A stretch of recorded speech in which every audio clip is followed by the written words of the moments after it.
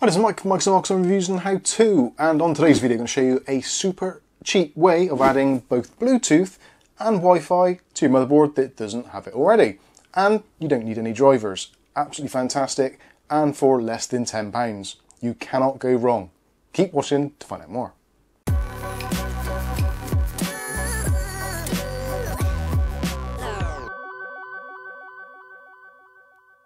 Okay, so in today's video I'm going to show you how to add Bluetooth and Wi-Fi to a USB enabled device very easily and extremely cheaply. This little device at the moment on Amazon.co.uk is costing less than £9, £8.99 currently. I'll put some links in the video description, so if you want to add Bluetooth and Wi-Fi to your device, you certainly can do very easily and very cheaply.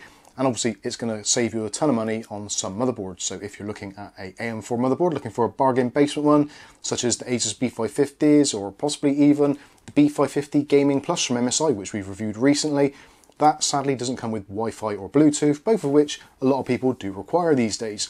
So adding £10 onto the price of your build isn't a great deal and can solve a lot of headaches. So pros and cons of this little device: obviously very cheap, very compact, and also the drivers are built in, so if you're using Windows 7 upwards, then you should find this a completely plug-and-play experience.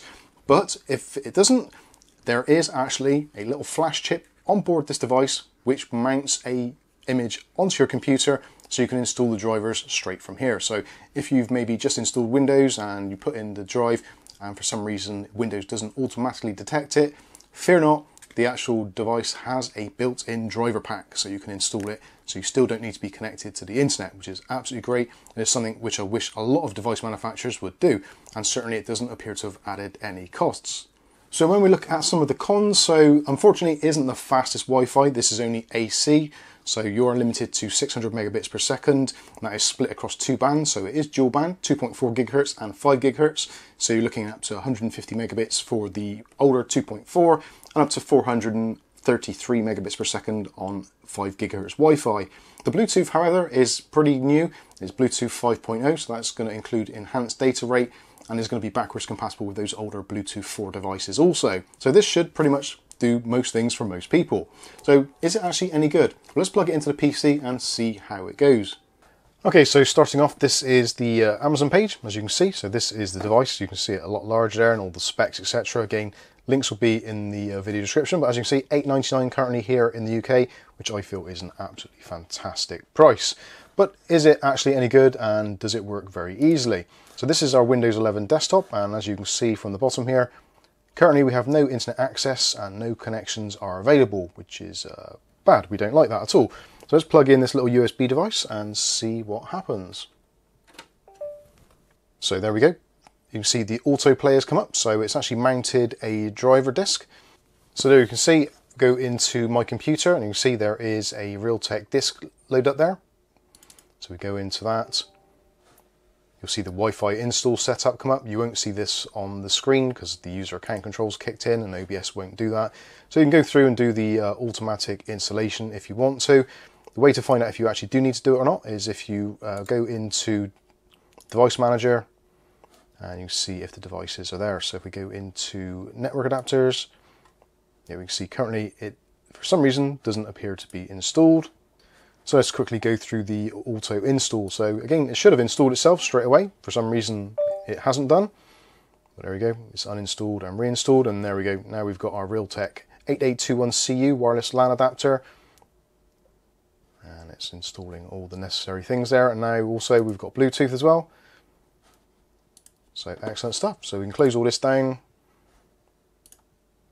And now we can see we've got both Bluetooth and Wi-Fi available. So if we go into our Wi-Fi, and there we go, we're connected and secured. So awesome stuff. So that is now working. So in theory now, if we open up a web page, there we go, we have got internet access. So let's do a quick speed test. Now at the moment my internet is very broken, so this may not be as good as it should be. Yep, you can see the internet is really broken here at the moment. For anybody who watches our live streams, you know exactly why. Virgin Media has gone a little bit pear-shaped in our road, but unfortunately I'm not going to be able to do any decent speed tests, it seems. So yeah, it is what it is. So this is on the 5 GHz band. I have actually got the band split here at our place. So yeah, that is absolutely awful, but that is down to the actual internet provider rather than anything else. So obviously if you want to connect up to a Bluetooth device, that's going to be really easy to do as well. So if you go into your connectivity, go into Bluetooth, you can then find a device, it'll scan for them, so you can see Bluetooth is working there. And it's going to be Bluetooth 5.0 rather than being 4.2, which a lot of these older devices tend to use these days. So yeah, we have Wi-Fi, we have Bluetooth, and it's only cost us about £9 here in the UK. So there you go, a very cool little device, and it potentially could save you a ton of money, especially if you're looking at motherboard prices these days. If you get one with built-in Wi-Fi and Bluetooth, generally you're going to be paying about an extra £20 to £40, maybe even more, depending on the brand of motherboard. So this potentially can save you a lot of money if you're perhaps looking at a budget bargain build. And also, if you want to see more about budget builds, then we do have a playlist of budget builds, so you're more than welcome to check that out. I think that's going to wrap this one up. An excellent value proposition for those of you looking to add Wi-Fi or Bluetooth to your Windows device. Let me know what you think in the comment section. So I've been Mike, this is Mike's Unboxing Reviews and How To, and hopefully we'll catch you in the very next video. Thanks for watching.